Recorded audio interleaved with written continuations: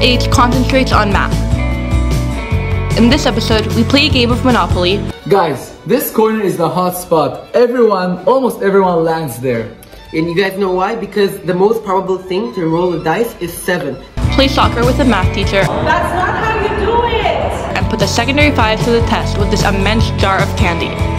I'm Musa Tabran and you're watching SHTV. I'm Musa Tabran and welcome to SHTV. This week we start our exploration into the different subjects at school. Today we're starting off with math. Let's see why math is important.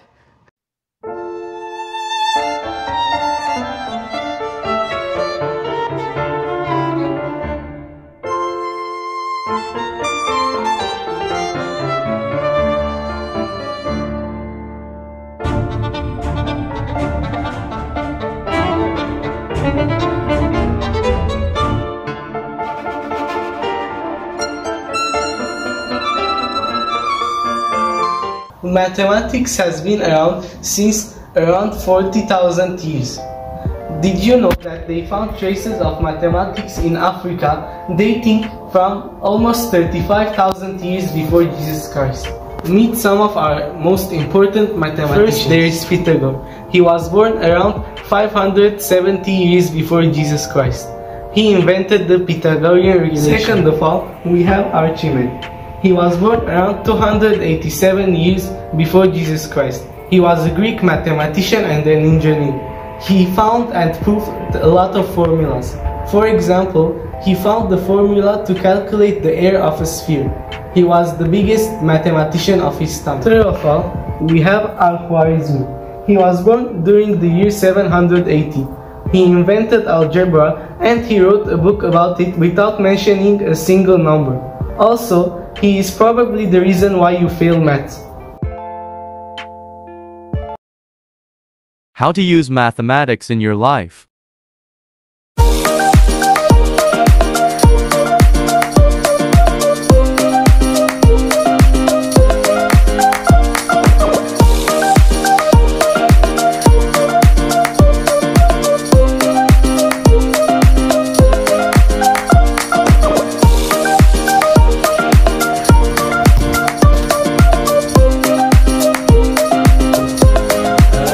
Question. Everybody knows the importance of mathematics in the scientific domain or when it comes to research. Of course, a lot of the physics or that kind of stuff, all the research that's going on there in the technology world does have a lot of mathematical background. So mathematics itself as a topic, let's say, is very relevant in the world today, and it really contributes to the scientific development of the world, the technological development of the world. So in that sense, the topic itself is very important. But I guess a more interesting question is why is math important for high school students? Well, in reality, my personal opinion is that math classes at the level of high school students aren't necessarily meant to kind of guide students towards becoming mathematicians or engineers or that kind of stuff. They're really more to train the students to kind of improve their problem-solving skills. So maths are basically a set of constraints that you need to handle, and you need to kind of solve the constraints. And that kind of skill, basically constraint solving and problem solving, those kinds of skills are really important in life. So teaching that at a young age at high school students through mathematics is, in my opinion, a good way forward. It's a good way to kind of shape young adults.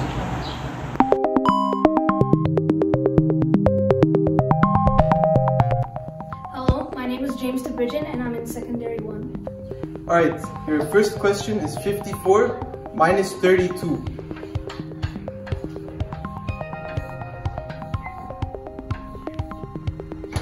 That's correct. Your second question, 68 minus 9 plus 22.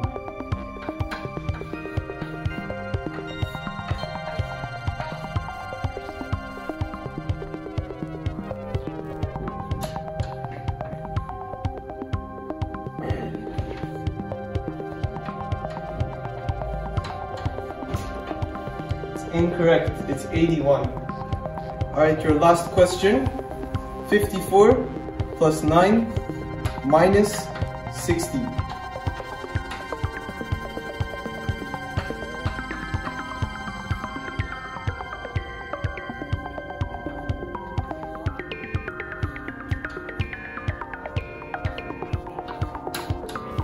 That's correct. Thank you. A lot of people think that math is very boring, but we're here to prove to you that actually it can be quite fun. Let's see how math is involved in the game of Monopoly. Hello guys! Math! Yalla! Math is like a game. You solve riddles, find solutions, and develop strategies. Now tell me, how is that different from any game? As you progress with math, you start to discover more and more unique mechanics. Now, you may find math boring, but I can assure you it's not the case. But if you are, you're probably very familiar with it, and I suggest you that you can move on to something more challenging. So in conclusion, math is very easy.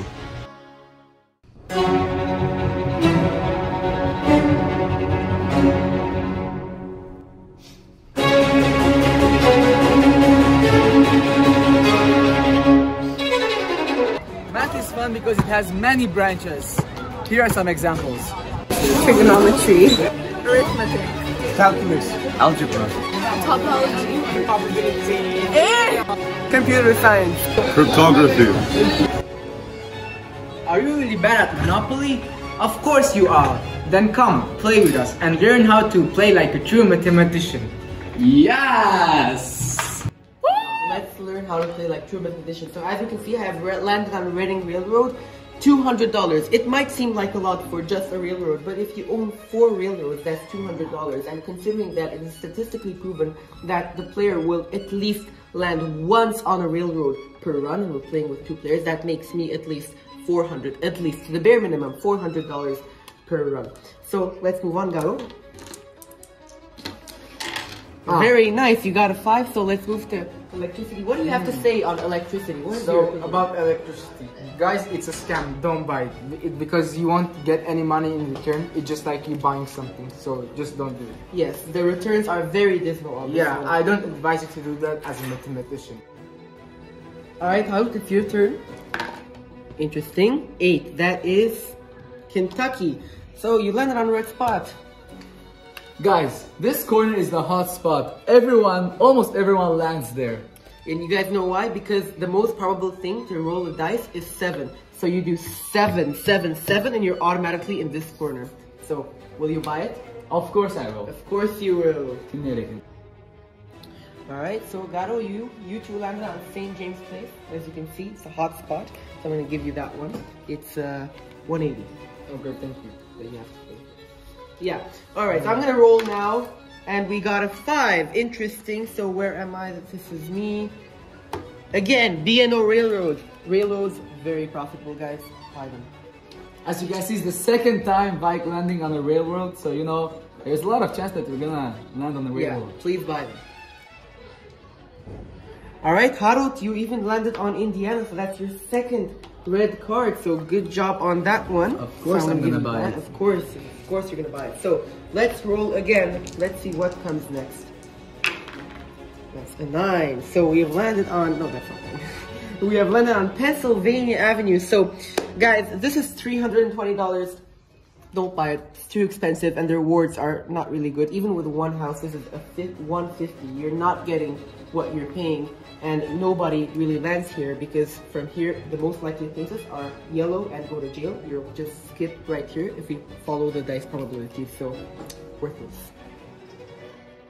Wow, Garo, you really created a housing shortage. Like, there are barely any houses left and I barely have any properties, so I'm not gonna make as much money as you, unfortunately. I know you're gonna lose money too because you're paying me a lot of money just by stepping on my house. Wait, it's my turn. I'm gonna upgrade my 4 houses to a hotel. No, never buy hotels. Look at this.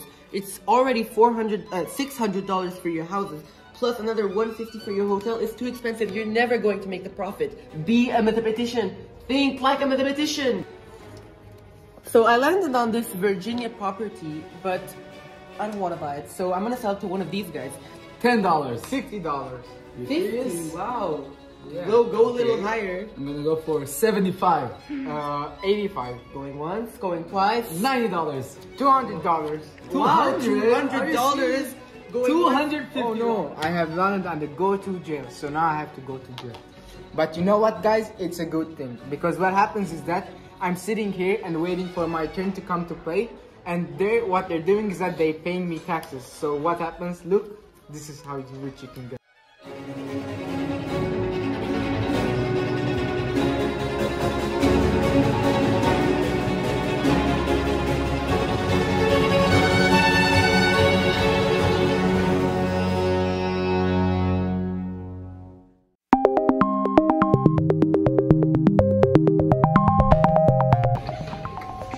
Alright, how are you? Good. What is your name? Aren. What grade are you in? Sec 2. Alright. We're going to start off with some mathematical questions. What is 12 squared plus 2 squared? It is 148. You're right. Alright, next. What is 3 squared plus 7 squared?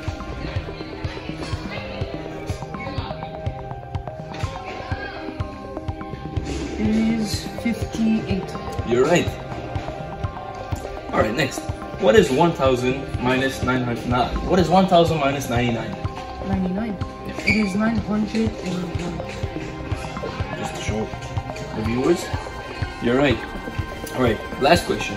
What is 8 squared minus 2 squared? 8 squared plus minus 2 squared. 62. Unfortunately, it's 60. Alright, thank you very much. Have a nice day. Computer programming is a field that a lot of students go into after high school, and math plays a vital role in it. We got the chance to ask Ryan Guzelian 5 questions.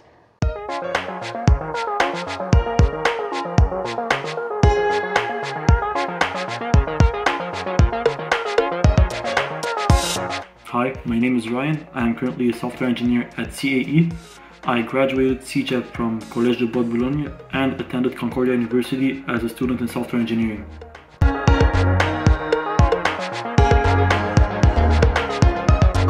Why did you decide to become a software engineer? So back in high school, I was pretty good in math, but I wanted to go into law at the time. So when I started CJEP, after taking my first philosophy class and almost failing, I realized that I would just not be good in any sort of law. But I was doing pretty good in my coding classes, and that's when I realized that since I love coding and math, I could just go into software engineering. I tried it out and well, it's going great.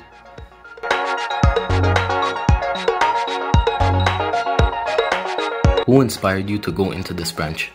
I don't really have any sort of inspiration for software engineering specifically, but I can tell you that the reason that I went to sciences was Stephen Hawking.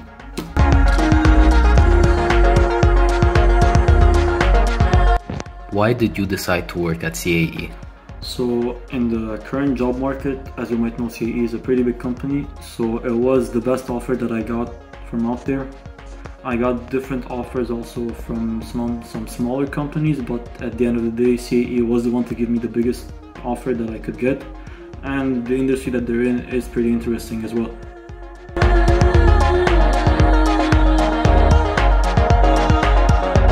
What exactly do you do at the CAE? So at CAE, what we work on mostly is aviation simulation. We work with companies such as Boeing and Airbus, where we replicate their cockpits in our factories. That way they can send their pilots our way. We install our aviation simulation software, and they can see if what they're trying to work on is a great airplane, if it needs some modifications. Other than that, we have contracts with the military. You might know some of the stuff from Call of Duty, but unfortunately I cannot go into details in that since there are no disclosing agreements set up. Other than that, we also have a small health section, department, where we make training equipment for nurses. That would not be my own expertise area, but that's how they train for stuff such as vaccinations, for example, for COVID.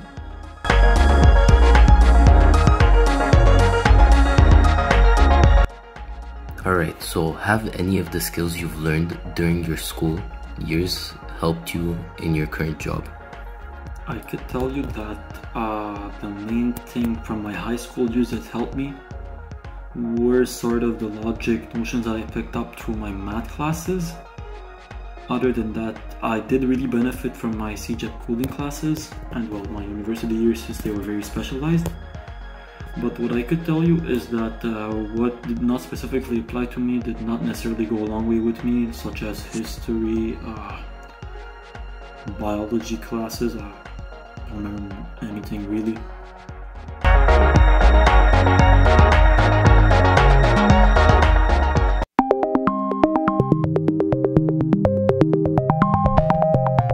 My name is Rag and I'm in secondary 3.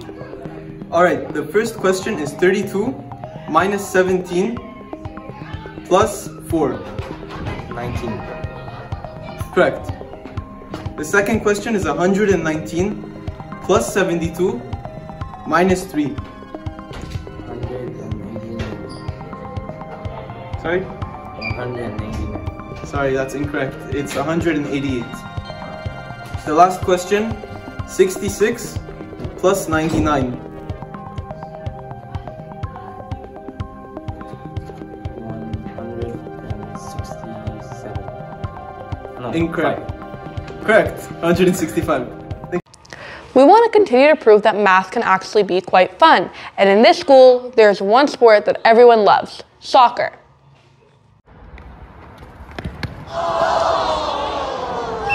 Penalty, penalty.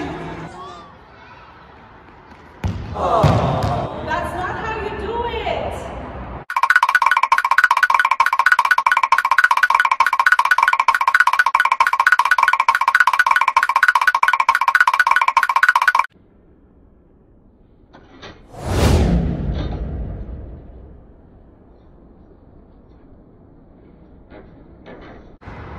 Let me show you the right way.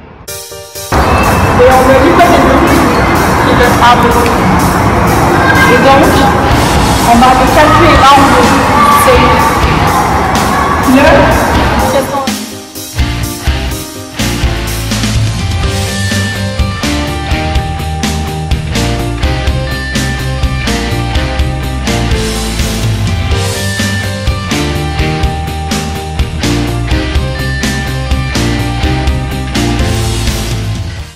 Alexan, remember what I taught you.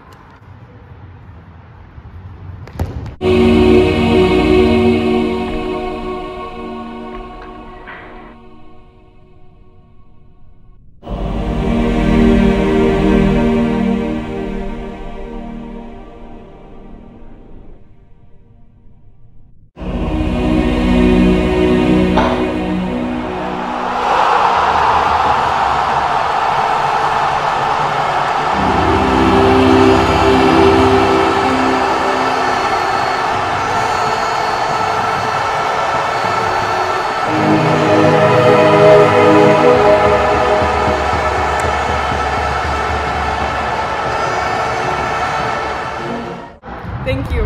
Without math, I wouldn't have been able to score the goal and win the game.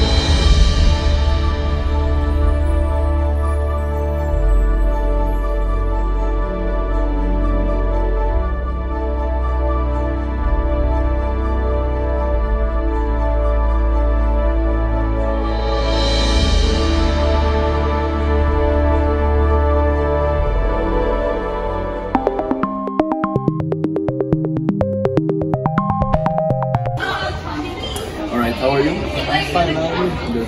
What is your name? Krikor. Alright, so Krikor, what grade are you in? I'm in Sec 4. Alright, and we're gonna ask you some mathematical questions, right? Okay. Alright, so what is 144 plus 200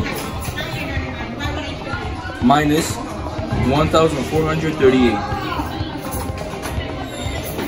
Okay. I think it's minus 1092. Am I right? Yes, you're right. Oh. Alright, next. What is 12 plus 12 minus 2 plus 8? Are you following? Yes.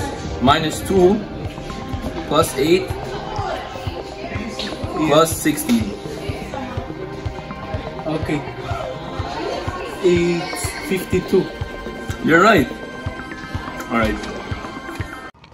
It's now time for the third week of the Secondary 5 Final Showdown. While this challenge seemed like a tree, it actually turned out to be quite a trick.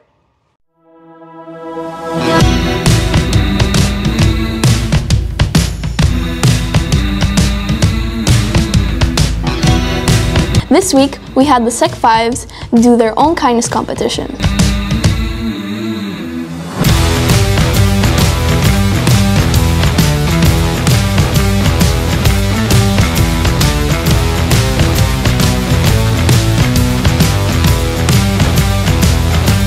We would like to congratulate Sec 5A on their victory.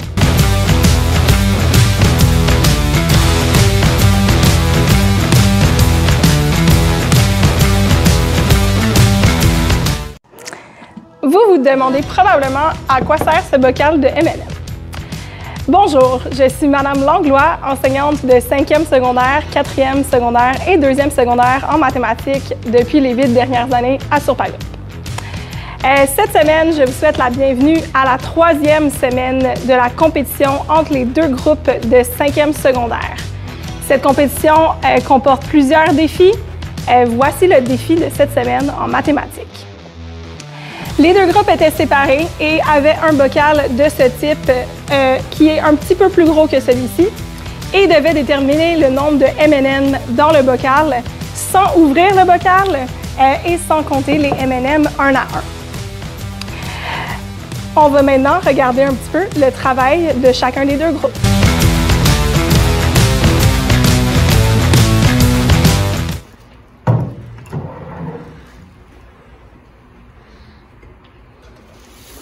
Bon, votre tâche à l'aide de ce paquet de M&M que vous pouvez ouvrir et manipuler est de déterminer combien de M&M se trouve dans ce bocal sans les compter et sans ouvrir le bocal.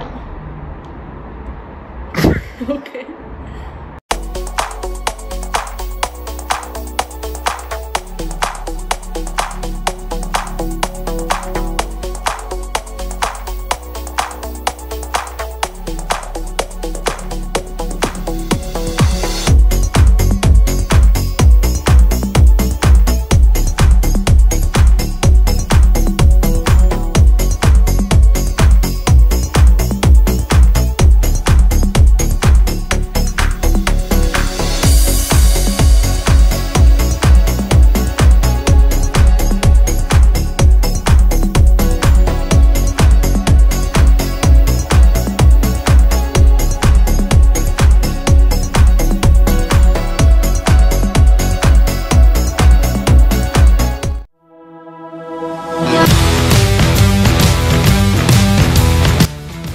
Félicitations aux deux équipes, ils ont travaillé très fort durant tout leur dîner. Avant de vous montrer leur solution, je vais vous montrer comment moi j'aurais procédé avec ce format un petit peu plus petit. Donc voici les 4 étapes que j'aurais utilisées pour faire la démarche. Donc compter les M&M selon le rayon, 1, 2, 3. Ensuite, calculer la surface du disque. On peut ensuite compter la hauteur en termes de M&M, multiplier l'aire du disque par la hauteur, puis calculer 90% de la superficie. Maintenant que je vous ai montré les étapes générales, je vais les détailler une à une pour vous montrer ma solution finale. La première étape, c'est de compter le nombre de M&M qui constituent le rayon. 1, 2, 3. Donc, la première étape, déterminer le rayon.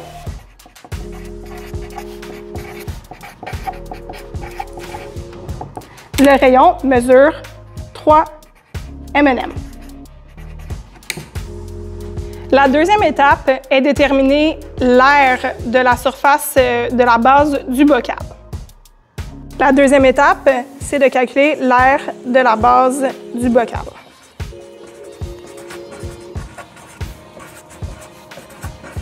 Pour ce faire, on utilise la formule pi fois rayon exposant 2. Le rayon mesure 3 M&M et donc on obtient une aire de 9 pi M&M. La troisième étape, c'est de multiplier l'aire de la base du bocal avec la hauteur de M&M. La hauteur va être comptée en termes de M&M. 1, 2, 3, 4, 5, 6, 7, 8, 9, 10. Je vais ensuite multiplier l'aire de la base du bocal avec la hauteur pour déterminer le volume. On a déterminé la hauteur du bocal qui est de 10 M&M. On peut déterminer le volume du bocal en effectuant l'aire de la base fois la hauteur qui nous donne le volume. Et on obtient un volume de 90 pi M&M.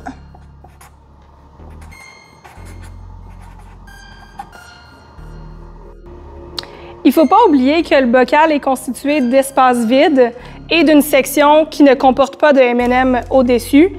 Donc, j'ai décidé de prendre 90% du volume des M&M. Donc, dernière étape, on détermine le nombre de M&M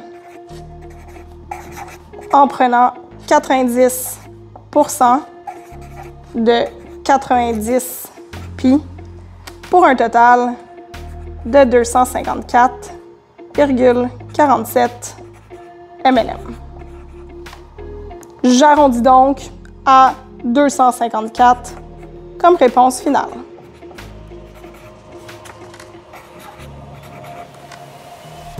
Donc, merci d'avoir regardé la façon dont moi j'aurais procédé.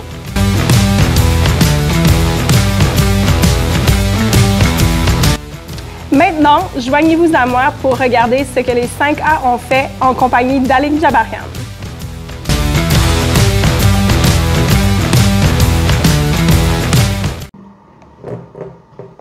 Okay, we started off by giving variables to each color of M&Ms. So X was, for example, blue, Y was orange, and vice versa.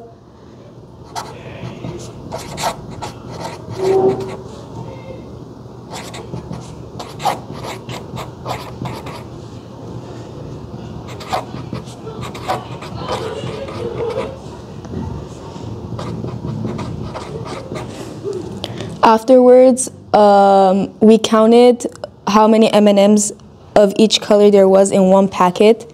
So for example, we found 6 blues, 3 reds, and so on and so forth.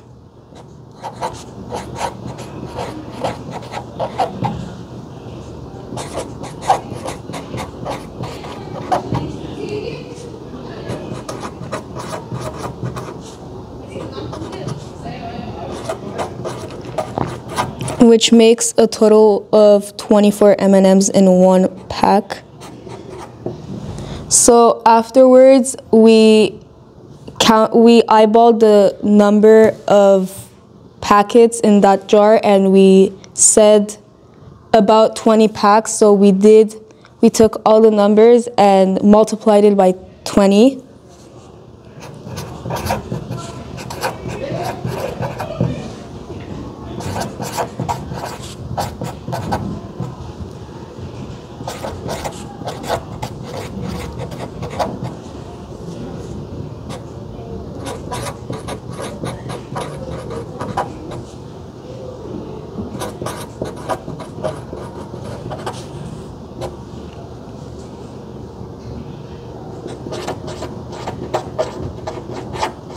And afterwards, we put all these numbers and we added their variables to come up with our final formula. So 20x plus 60y and so on and so forth.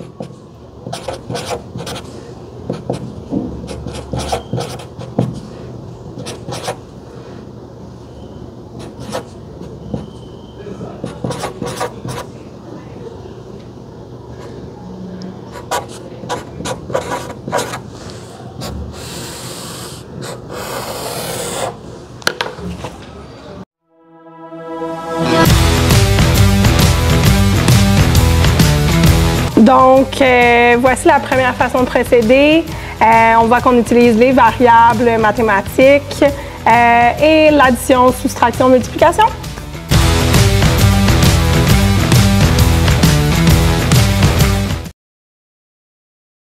Donc, moi et Sevag, nous avons commencé par calculer le volume du bocal en premier.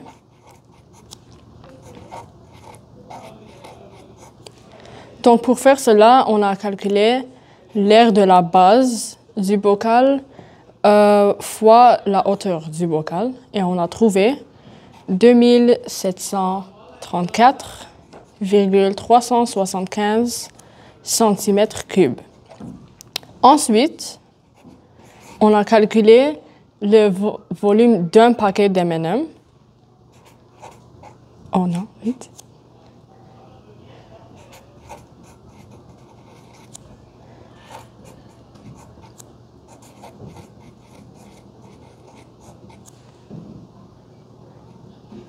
Donc, il y avait 19 M&M et ça nous a donné 43,47 cm3.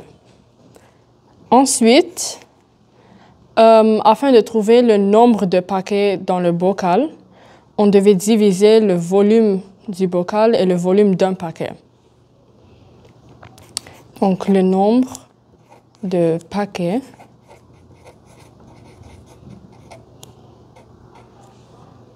volume du bocal divisé par le volume d'un paquet.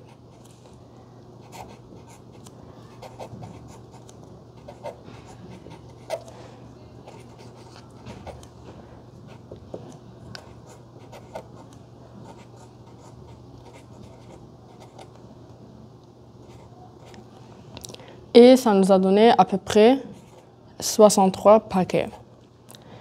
Et finalement, pour trouver le nombre d'M&M dans le bocal, on devait multiplier le nombre de paquets par 19. Donc, le nombre d'M&M total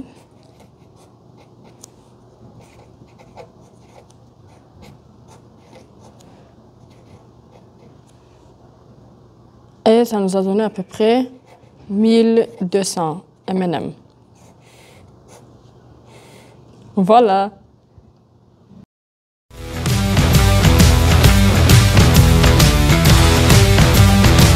Donc ici, on est avec une façon de faire un petit peu plus mathématique dans le sens où le calcul du volume est utilisé. Autre façon intéressante.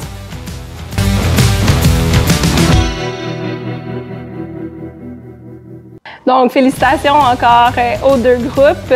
C'est le moment tant attendu d'avoir mon opinion sur le défi. Donc, Alec, bonne technique avec la multiplication, le nombre de paquets. Par contre, c'était une approximation qui a été utilisée. Pour Arénie, donc les 5B, on a utilisé le calcul du volume, super intéressant, pour avoir une meilleure idée du nombre de paquets et ainsi du nombre de M&M. Donc, félicitations aux 5B. Vous êtes les grands gagnants de ce défi.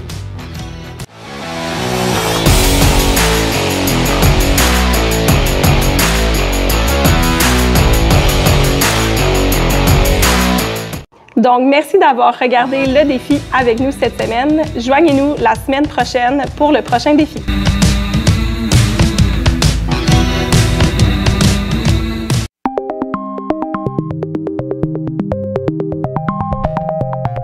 Oui, je suis M. Sarkis. Allez-y. Alors, la première question, c'est 65 moins 25 plus 10. 50. Oui. La deuxième question, 33 plus 90. 123. Oui, bon. Et la dernière question, 45 plus 98. 100... 40. Combien? 40 plus 99. 139. Oui. Merci. Thank you for watching SHTV. We hope you enjoyed our episode on all the different ways math is important. Let's finish off with someone who is synonymous with the subject. Why are obtuse triangles so depressed? Why? Because they're never right. The English book asked the math book why he was so sad. Do you know what he replied? No. Because I have so many problems. What did the triangle say to the circle? What? You're pointless.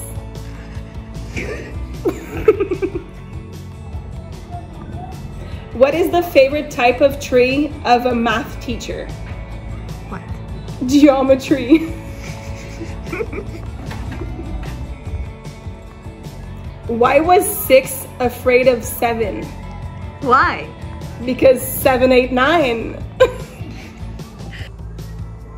What did the 0 say to the 8? What? Nice belt.